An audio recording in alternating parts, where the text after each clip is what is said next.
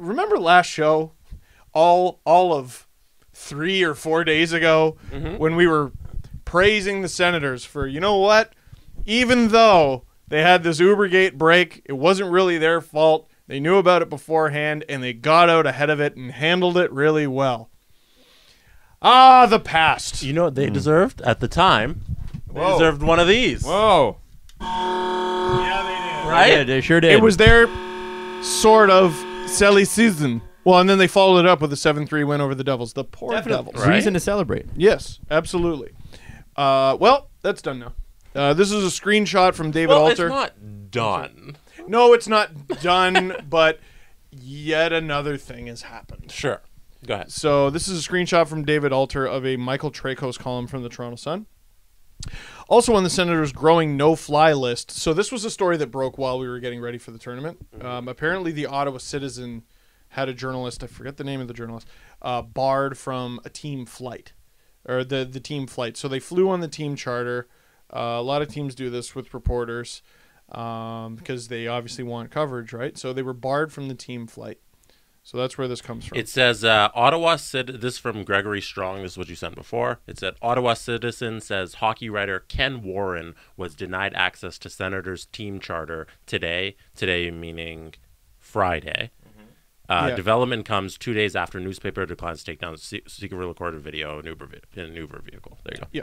So from the Toronto Sun, Michael Tracos. Also on the Senators' growing no-fly list is TSN reporter Brent Wallace, who prior to the team's Parliament Hill game last December, had the audacity to ask owner Eugene Melnyk about a report that suggested he had been withholding bonus money from his employees. Melnyk denied the allegation. Once the cameras were turned off, bystanders saw him turn to Wallace and say, "I'm going to bury you," which is super ominous and believable.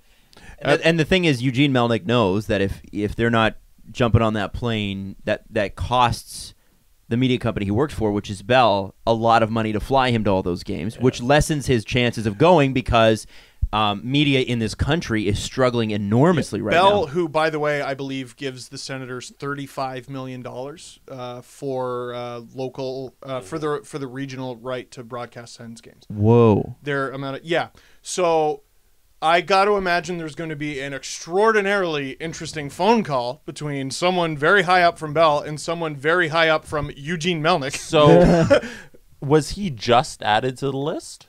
Because that would be a little off. We don't know yet. That would have been a year ago almost. So that is confusing. Because the other one makes sense. If it was just 2 days ago, now he's banned. But the thing is, Eugene's not big enough to bury somebody who works for Bell. Bell is just so much bigger. Like, as a company, the Senators need Bell's money. Yeah, they do. Yeah.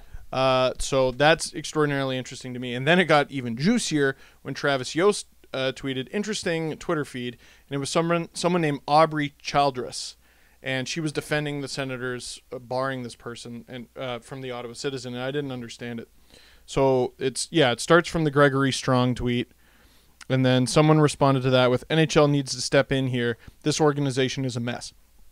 Aubrey Childress responded. Childress, sorry. Like basketball player. Oh, there you go. Childress responded with, hope he had a long walk home.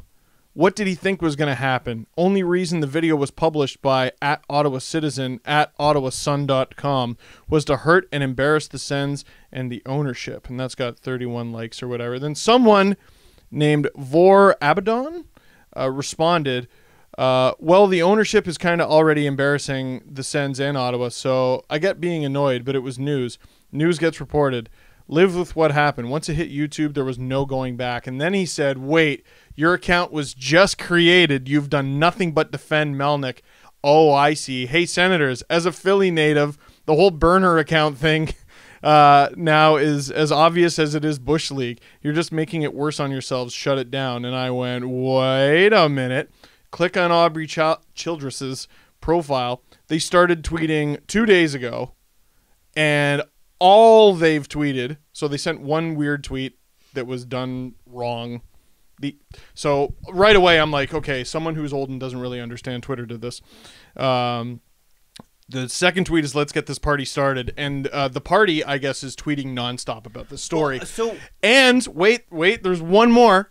Their picture, this lovely picture, their profile picture, stock photo, found on like a lipstick site. That was tweeted and easily found by, who was the Twitter handle? Connor Mockett.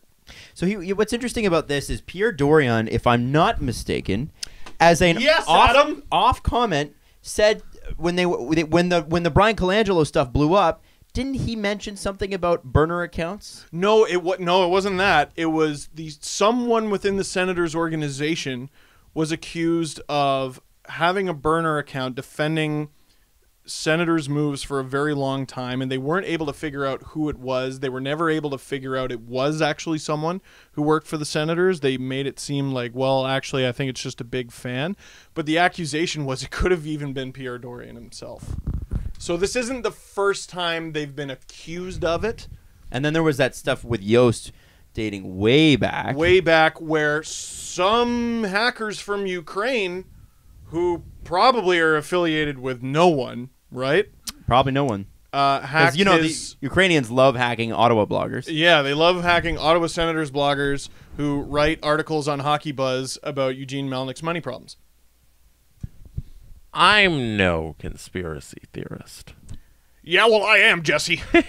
So, are we sure this just isn't a fan trolling? I mean, it could be. If you're squarely in the pocket of, like, there are people that support political candidates and owners that I don't get. Like, people who are like, do you ever see someone who's like, I'm a Jerry Jones fan? Yeah, and they go out and they defend this person they weirdly defend this person nonstop all the time. And you do run into people that are like that. I can't see, because Jerry Jones stands for something.